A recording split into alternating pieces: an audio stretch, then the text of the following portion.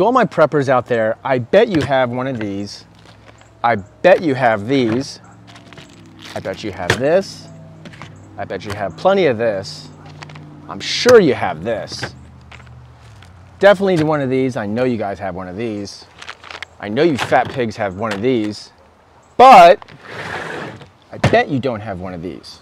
So this is a solar power bank with over 45,000 milliamp hours.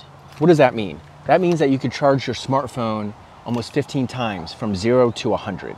So as you can see, you have your charging ports for Apple, Android, USB-C, and this one on the end is USB if you had to plug it in. If you want to. Now, of course, this is a solar power bank, right?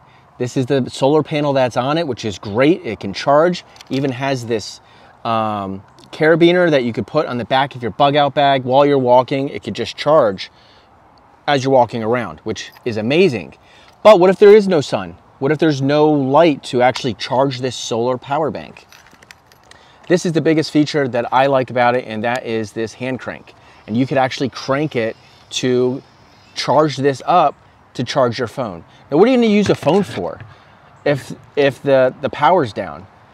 The biggest thing, of course, paper maps are great to navigate, get to your bug out location, or to get home. But if you can use Google Maps offline, download the maps, I'll show you in another video, this is going to be one of the most valuable things that you own.